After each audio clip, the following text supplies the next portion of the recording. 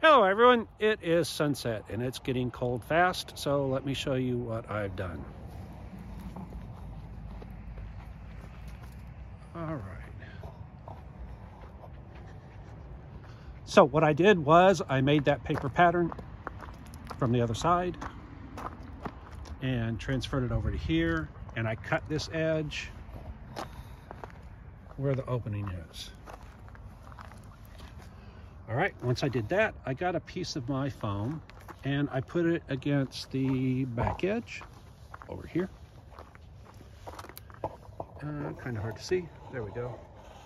And I traced that curve of that deck lid onto the foam. Then on this other side, I drew a line. You can't see it because it's buried, but I drew a line along the curve, the outside curve. All right.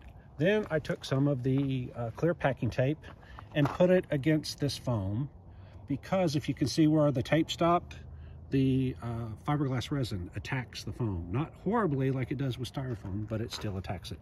I should have put another couple of rows of tape, but oh well. So then I took this and cut fiberglass cloth, a layer first. Then I cut fiberglass mat. And then I cut roving, which is like a rope-ish, really thick fiberglass cloth. So first I put down the fiberglass cloth because it's flexible and I wanted it to bend over the edge after I was done. On top of that, I put the fiberglass mat because it does corners better than the cloth. And then finally, I put the roving on the back. Now the roving I purposely cut to be right up to the edge because I really wanted it under the lip of the edge. Okay, so if you come over here and see, there's the fiberglass cloth, there's the fiberglass mat, and you can barely see, there's what the roving looks like. Like I said, it's almost rope-like cloth.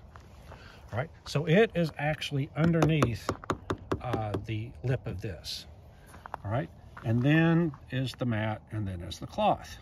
Then I took this piece of foam and I taped it up against the edge. And then in the middle, it needed a little help. So I used something heavy, which happened to be my fiberglass, a full can of fiberglass resin. And then I used duct tape to hold it. So now you can see that the foam follows the edge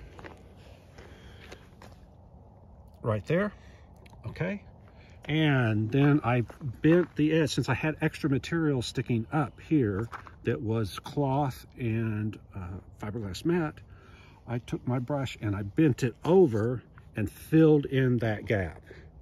When I did, the cloth kept trying to bend back up. So what I did was I got some more of the clear box tape, put it on top, and then I ran my finger across here to force it down.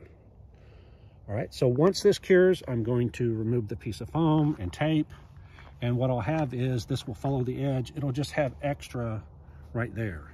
So of course I'll have to sand that down and smooth it all out. But my main goal was to have the inside edge that's against this foam that you can't see be absolutely flat and smooth, so I don't have to be sanding on this edge. If you look where I did this earlier, it came out okay. It could have come out better. Ideally, that edge inside of there will be absolutely smooth and flat and won't require any body work. Not a big deal if it does, but obviously the less body work I have to do, the better. Now, someone had suggested using just body filler, but the problem is that this whole thing has to come off.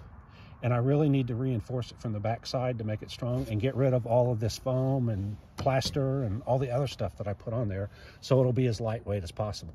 And then I'll go in the back and add a layer of fiberglass, or actually probably the roving, so I can do it in one layer. But anyway, I'll stiffen everything up. But what I don't want is for everything to crack or break when I take it off of here. So if it's all fiberglass, it'll be strong enough that it won't crack or break. If I just do it in plaster or body filler, if it's a thin section, it's going to crack and break. Plaster really, especially so. You can see as I was sanding this, the plaster started breaking off. I was using the vibrating cutter and the vibration caused this to crack. So that's going to have to be replaced with a body filler, or fiberglass, doesn't matter, one or the other. Okay. Anyway, with the weather like it is, it was a short day, so I didn't get a whole lot done, but it's getting there piece by piece. All right. So tomorrow I've got a body guy that offered to come over and look at stuff and help. So I'm going to get his advice and say, hey, here's where I'm at. What can I do? What can you do? And we'll go from there. All right, that's it for today. So go ahead, like, subscribe, hit that little alert button, the little bell, and I will see you next time. Bye.